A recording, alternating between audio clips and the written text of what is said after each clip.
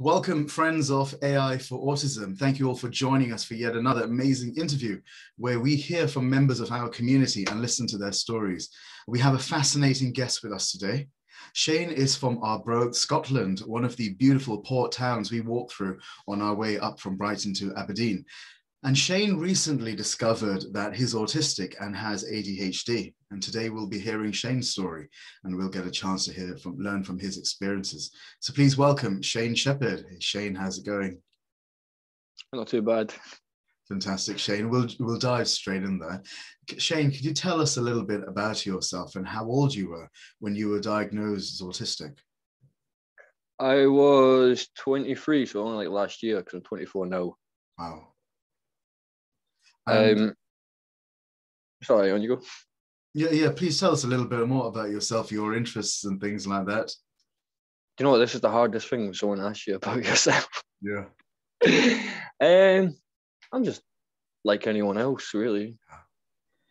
I enjoy wrestling, skateboarding, taking the dog out for a walk, playing the computer. Yeah. Your normal day-to-day life. Fantastic. And I remember when we spoke last week, you mentioned about playing the guitar too. Yeah. Been playing guitar for like close to 10 years or something. Fantastic. Electric, acoustic, both? Both. Both. Yeah. Was that the Once you can play one, you can play the other one. Oh, yes. Yeah. Was that Cali, by the way, your dog? Yeah. Yeah. What breed is Cali? She's a border collie. Border collie. Beautiful, beautiful. Lovely, loyal, beautiful dogs.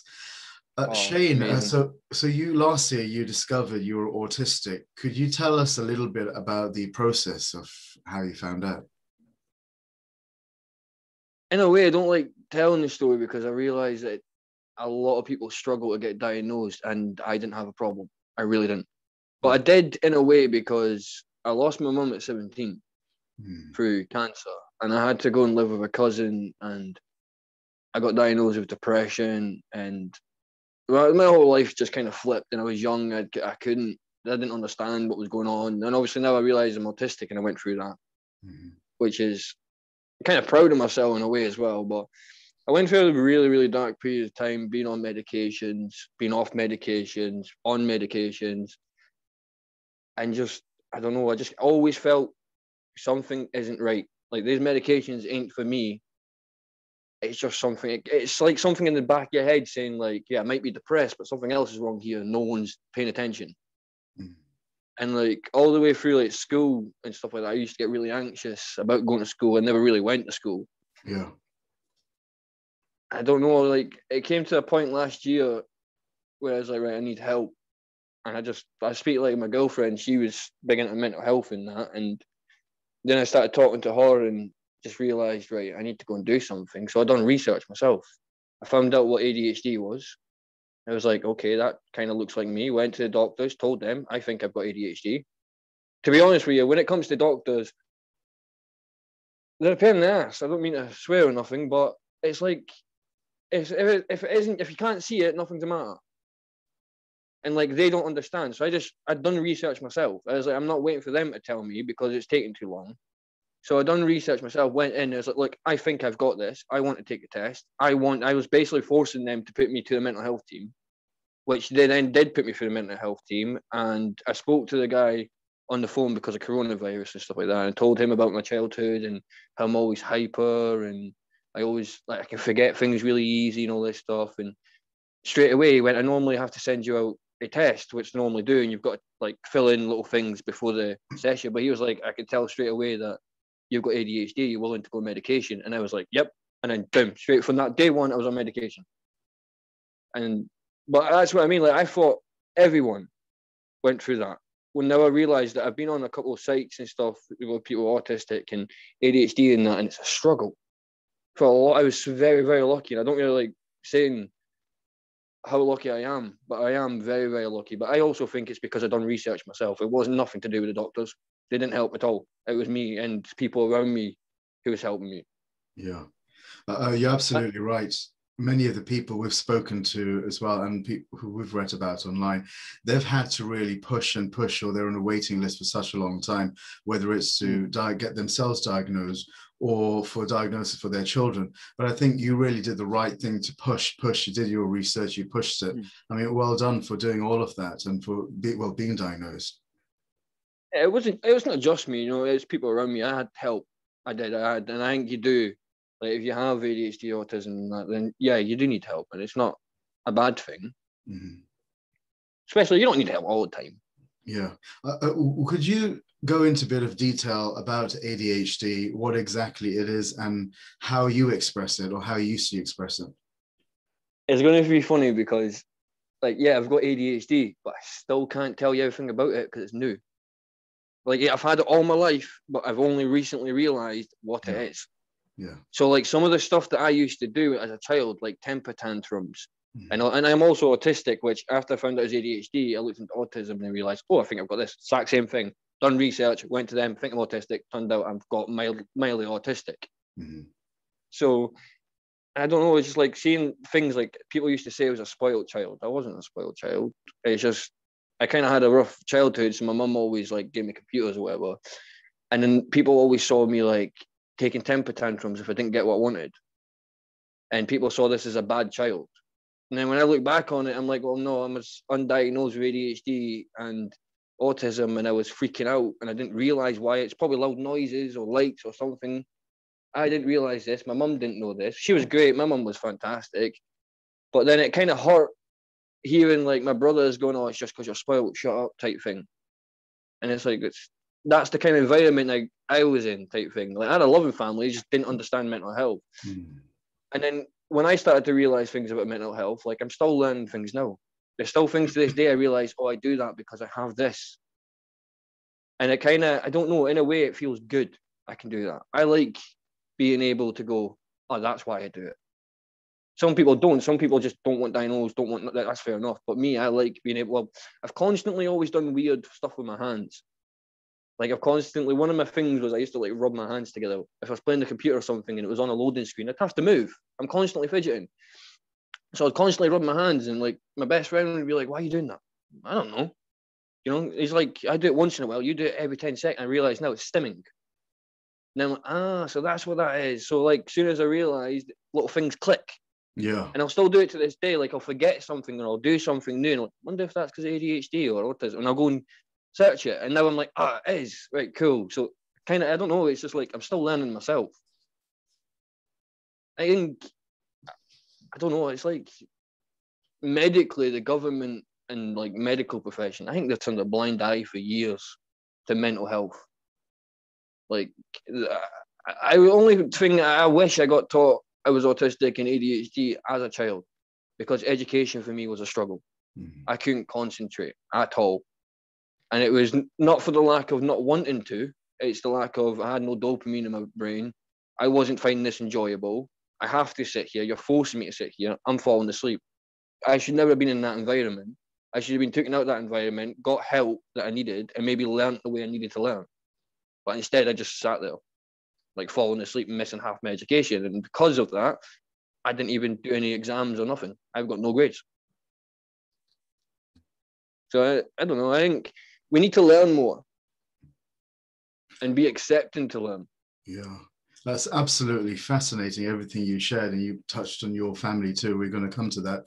I wanted to ask you, after discovering that you're autistic and have ADHD and what that means to you, how did you feel and how did you see yourself maybe change as a person after that discovery?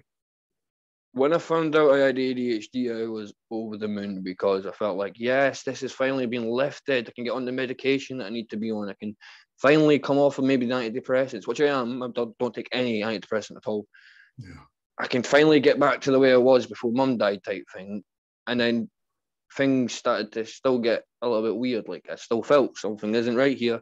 And like summertime, I'd go outside in the summer. I didn't realize that when I go out, it's weird. It's like someone turns the contrast up on. See, when you're like watching a TV or something, you turn the contrast up and it's like too bright. That's what it feels like for me when I go out in the summer and I don't have sunglasses on. it irritates my eyes. I start to get a sore head. And then once I start getting a sore head, I'm just irritated. Once I'm irritated, leave me alone. Because I'll just snap, be angry, or I'll just like forget things easy and that. So I used to hate the summer and stuff. But like this summer, I wore sunglasses. I have pillows. I'm absolutely loving it. And it's like I'm doing little things that I realised, okay, that's because of this. Well, how do I counter that? Because I still want to go out and have fun in the summer. Well, what do? Well, you put sunglasses on. You protect yourself. If I'm out in a busy environment and I'm with people, I'll just put headphones on or something. If I'm too noisy, so I'm finding little solutions to help the problem, and it really is helping. Like, it really is. And I've been feeling mentally the best I've felt in years, and it's weird because I'm also grieving because I've lost my brother like a few months ago. You lost your brother? Wow. Yeah, like a few months ago. So it's weird that mentally I'm feeling good, but I'm also grieving. Well, I'm sorry to hear about both of the passings in your family, both your mother when you were age 17 and more recently your brother too. In fact, on the subject of family, I'd like to ask you, you mentioned earlier about how your mum was and also how your brother was. I don't know whether it was the same brother. Could you tell us how friends and family were towards you after discovering, how they are now after discovering that you have ADHD, that you're autistic, and what support has been like from them back then and now? I don't know. It's been a weird one. It really has. Like, I don't know. In a good way. Like, not weird in a bad way. I think because I've been through so much, like, a lot of my family do stick by me and make sure I'm okay no matter what. So, like, me coming to them and going, yeah, I'm autistic, it kind of just explains to them why the way I was as a child, but they don't have to worry about me now. They never have to worry about me now because they see what I am and I can do things on my own and that. But it just makes them go, right, that's why he was a little shit type thing. It wasn't really his fault. You know what I mean? Yeah. Shane. Yeah. So I don't mean to swear, by the way. No, that's absolutely fine. I mean, feel free to express yourself however you like. I mean, we're having an open conversation over here. And if anyone at home is upset by it, too bad. So Shane, could you share, you've shared some of the challenging things you faced growing up and in the last few years. Would you like to tell us a little bit more, both in relation to your ADHD and autism too? See, I can only talk, like, I don't know, like, just recently, like, growing up, obviously, I didn't realize I had ADHD or autism. So I couldn't really tell you, like, the things that I'd done before, if it was caused by that or if it wasn't.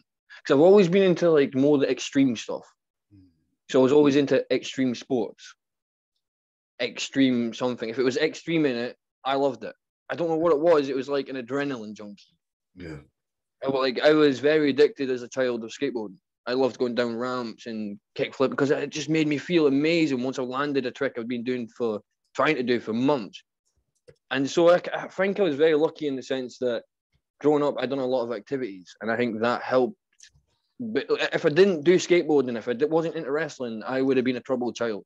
I probably would have got into drugs. I probably would have done, if I was hanging about, but luckily enough, I didn't hang about with people like that. But I've also been in that circle and seen what drug addiction can do, so I was also scared of taking drugs.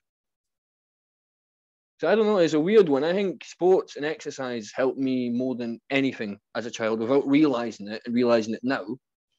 It was definitely sports. And if it was, because I wasn't medicated, I wasn't on any meds because I didn't know I had an issue. So when I was out skateboarding and stuff like that and hyper focusing on it, and then coming home at night time, I can relax because I've been out all day and my body's just exhausted. And you speak to anyone with ADHD, the best feeling in the world is your body being exhausted and your eyes shutting because you can't sleep. Yeah. I've got insomnia, like God knows what. So like my eyes are always open and that. So like having that feeling of coming home and being drained, it sounds weird, but it's so relaxing just to sit there and not move. You don't have to stim. Your body's just cool.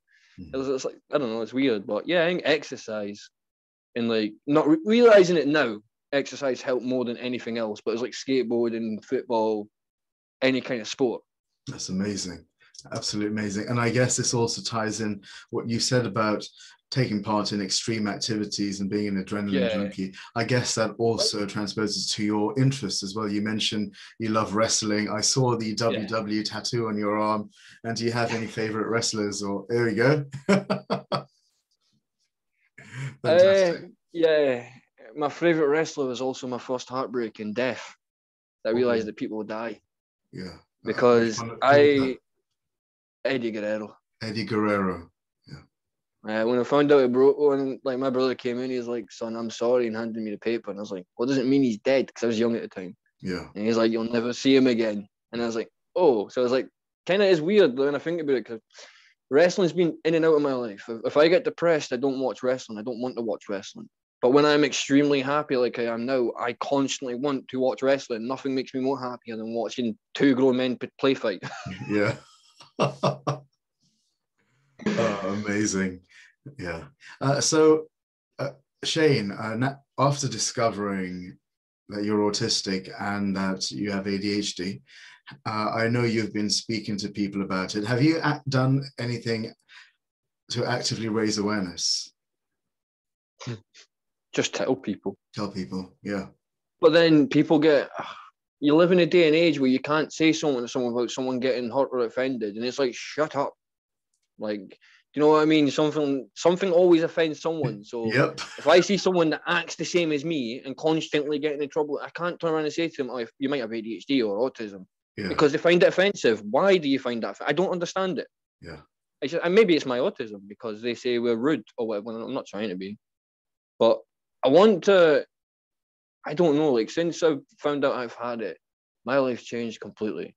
Like it really has. Like if you saw me like a few years ago, like there was a point after my mum died, I was down in England and I was happy, but then I ended up in a relationship that didn't work out, and then I became extremely depressed. Mm-hmm. Like if you met me back then, yes, I wouldn't be sitting here talking to you. I just so much anxiety, so much going through my head. I would just sit there and do nothing, listen to music. That's the constant. Just sit every day listening to music. But then I don't know. It's like I went on this journey, and it's just now I realize after my brother died as well, because he only died at 39 years old. Wow. It kind of, I don't know, like I found it hard to accept I had autism. I did.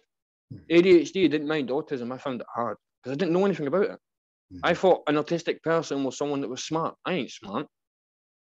I'm smart in some ways, but also extremely stupid in other ways. Like I can't tie my shoelaces. Wow. I've never been able, I've tried constantly. I just can't do it. I find it funny now. It's something I laugh about with people. I can't tie my shoelaces. I get someone else tie it for me. That's incredible. But I can do a kickflip on a skateboard. Can you do that? Do you know what I mean? I don't know many people who could do grinds and ollies or anything else, but that's fascinating. Yeah. Exactly. But I can't tie my shoelaces. That's amazing. Yeah. I mean, thank you very much for sharing that. I find that truly, truly remarkable. So I feel like I ramble on quite a bit. No, that's absolutely fine. I mean, it's fascinating, and I'm sure people at home who'll be watching this when it finally comes out will find it just as fascinating as I do. Shane, do you have any sensory sensitivity issues, whether it's now or growing up? Yeah. Yeah. Yeah. Noise, loud noise. I just realised that I'm very sensitive to loud noise. But if you stick headphones on me with extremely loud music, I love it. Yeah. So it's a bit weird, like, but it's more not traffic, but people shouting. Yeah. I don't like aggression. I don't like anger. I don't like any of this. So when I hear someone shouting, it puts me in defensive mode. I get ready to attack. Yeah. And I don't like that. I hate being in that situation. So I hate banging noise. And I don't know, like, see if someone slams a door, it's like, I don't know, like someone's just putting the nails all the way through my body, and it's just, it doesn't hurt, but it's such an uncomfortable feeling, and it just makes me shout, "Stop slamming doors!" You have to, because it makes you explode. So noise is a big one for me, and I realised that I'm quite sensitive with my smell and my sight. I broke them, but I've meant to wear glasses, so like my sight's always been a problem. But like I say, out in the sunlight, it's like someone turns up the contrast, and I can't focus. It's like I can see everything fine and all that, but if someone's talking to me, I'm not really paying attention to you because there's so much going on in my head. Like I can't focus. Unless like the other day, I put on my sunglasses, wore it the whole day, forgot I was even wearing sunglasses, had a great day. Yeah. I was able to concentrate. I realized I took off the sunglasses for like 2 seconds and realized how bright it was. Wow. And I was like, wow, like that, like someone just turned up the contrast. I was like, whoa, like that's extremely bright. And I put some back on the sunglasses, had a great day, no headache. So it's just little things. And then smell, I am in love with some smells, and some smells give me a headache straight away. That's amazing. What smells do you love? I love fresh smell. I love like aftershave smells. So like I've even got a collection of like aftershaves. I love like smell like wood smells, and Yeah. if I'm wearing aftershave, you will see me sniff my arm about 5 times just because it smells nice. Yeah. I love smell, but then certain smells just gives me a headache. Like the moment I smell them, oh no, take that away. Mm. But also I've realised if I'm in a bad mood, a smell can make me happy. Mm-hmm. So if I smell something that, say like an aftershave that I loved as a child, if I smell that and I'm in a bad mood, it takes me back to when I was a child. It's for smelling that, and I don't know, it just makes me feel happy again. Amazing. Yeah, it's this bit, I don't know. I'm still learning myself. This is truly fascinating. Just making notes of some of the things that you've mentioned. I think it's amazing. Well, us as a team at Ai4Autism, we're currently raising awareness to help build a tool, something like a Fitbit for autistic people with sensory sensitivity issues, to help identify nice. what's triggering, what's causing a meltdown. Would you say a tool like this would have helped you, or maybe helped other autistic people while they were growing up? Depends, like how's a smartwatch going to help me with sensitivity with my eyes? Yeah, very, very, very true. I guess that in certain ways, we still want to find out how it can work and see how it can work, especially when it comes to visual things in this respect. Mm-hmm. Yeah. Well, let's say, for example, if the watch had a certain light sensor and it says, okay, over a certain level, it would possibly result in a meltdown. And after a certain amount of time, when we have a certain amount of data, then it might give an indicator that something's about to happen. So to make changes in your day-to-day activities to accommodate that. Yeah, that's just one example. Yeah. Mm-hmm. Yeah. It's also like, I don't know, I'd be willing to give it a try. Yeah. Do you know what I mean? I'd put a smartwatch on, see what it could do and stuff like that. But yeah, it's more for me, it's remembering. If I had a tool that can make me remember, wow, then my day would be a lot easier. Because if I'm leaving the house, if my smartwatch can then tell me, well, hold on a minute, you've not got your sunglasses. Yeah. I would, you know what I mean? Even if you put a timer on, knowing that I'm going to leave the house, I would forget I've put that timer on. Yeah. So when I go to leave, the timer would go off. I'd look, oh, right, okay, I need to get my sunglasses because I already know I was going to leave anyway. But I forgot. Yeah. So something like that could help. Mm-hmm. I see. By the way, since you mentioned sunglasses, do you find yourself often forgetting them at home and having to go back to pick them up? Yeah, I've done it a few times. Oh, I see. I'll go outside, and if it's too bright, I'm like, whoa, I can't stand this. Yeah. Because it really they puts me in a shitty mood. Once I get a headache, Mm-hmm. I wouldn't like to be around myself, to be honest with you, when I'm like that. Wow, that's amazing. And is there a message? We're approaching the end of the interview. 2 more questions. Is there a message you would like to send out to your audience about autism, ADHD, and what it's like to be autistic and have ADHD? I think I just want people to stop being ignorant. Stop being ignorant. Like if I tell you I've got ADHD or autism or something, it's not because it's your fault. I'm not saying nothing like that. But then you have to, if you don't have that, and I am being rude, don't be like, oh, it's because he's autism. Tell me I'm being rude. How am I meant to stop if you don't tell me? Mm-hmm. So I hate it if I tell someone I've got autism, they like give me this little pass card. That's all right. It's because he's autistic. Well, no, it's not all right. If I'm being a tool, tell me. Don't let me do things. The thing that I hate is, I just think people need to learn a little bit. Yeah. Do you know what I mean? And it's not like we can't force people to learn. Society has to learn itself. Mm-hmm. So even if we go out and hand out 1,000 leaflets, or this is all the sensitivity things, or this is why your kid's having a mental breakdown, if you don't read it, you ain't going to learn. So I think it's a hard one to approach people, to be like, hey, I've got this, or I've got this, and this is why I act like that, and don't judge me any different. Because I don't know, it's like before I knew I had autism or ADHD, I was fine. So now I know I've got autism and ADHD, nothing's changed, I'm fine. Yeah. And it's just accepting I just do random weird things that I don't want to say normal, but neurotypical people you know, they don't understand like all the little stems and tapping. Well, actually speak to people. Let them understand, oh yeah, I twiddle my fingers. Who cares?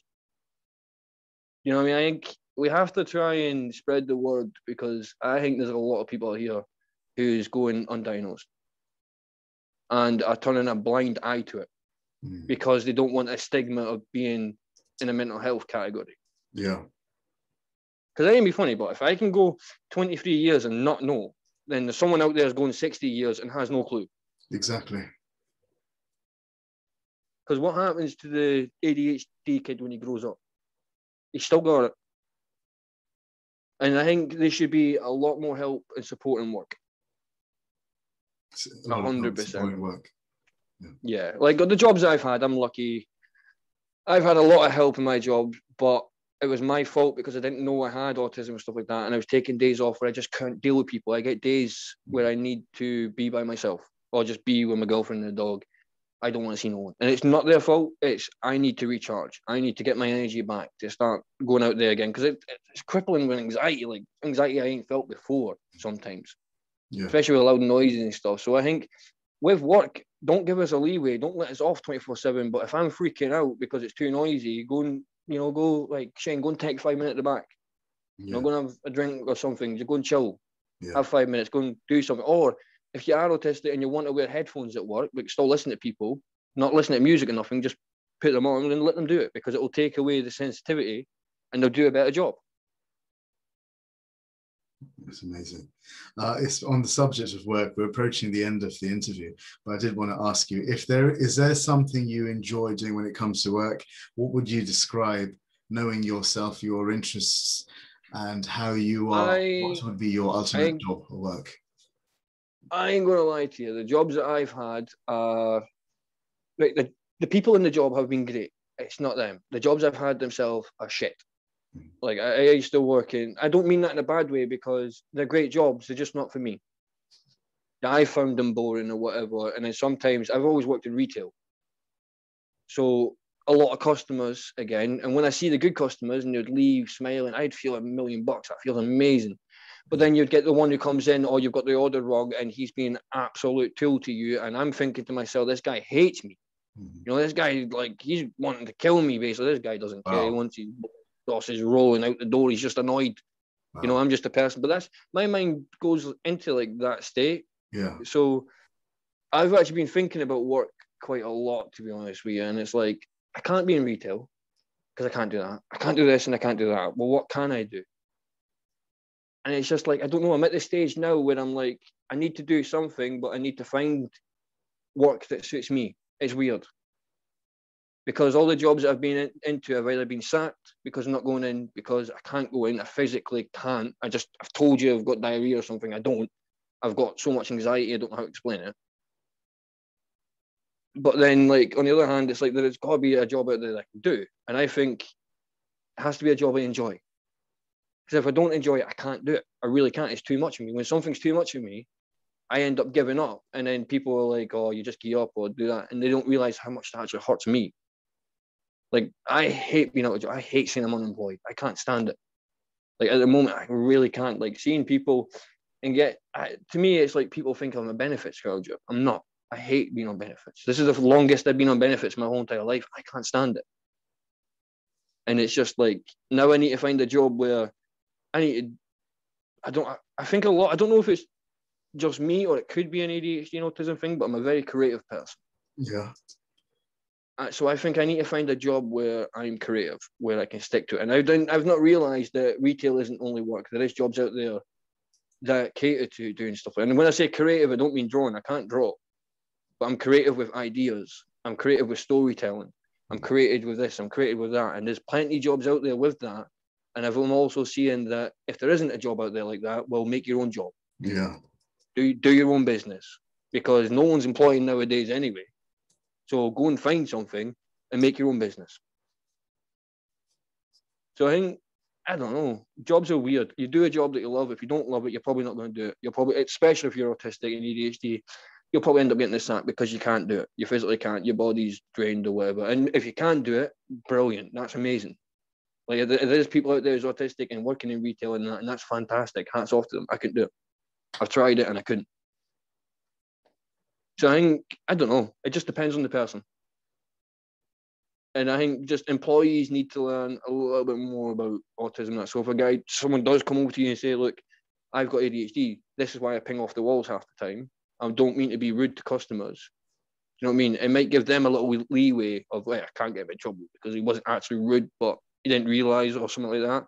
Instead, just go, oh, don't say that to people. It's a bit rude. So I think, I don't know. It's just understanding. Understanding. I feel like I ramble on quite a lot. It's probably ADHD medication. It just makes me rumble. I can say for certain, it's certainly not rambling at all. In fact, you've provided some very, very, very vivid descriptions of your experiences and your thoughts. So I really do appreciate that a lot, Shane. I mean, I have one final question before our interview comes to an end.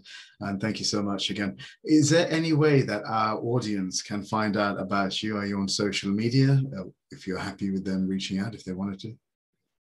I've been trying, I don't know, like I'm a very private person. Not That's private. Fine. Yeah. But just if someone wants to talk to me, it's like, that's cool, but I don't understand why someone would want to talk to me. That goes through my head, like, I'll talk to anyone. Like, come talk to me. But I personally don't understand why you would want to come talk to me. No, that is just me, you know what I mean? Yeah. Well, that's absolutely fine. And once again, Shane, thank you so much for an absolutely fantastic interview. And for anyone who's been watching this at home, thank you all for your time and for listening. If you resonated with what you heard Shane say today and you want to share your story, please get in touch with us. Let's put your voice out there in the world. Thank you all so much. And bye for now.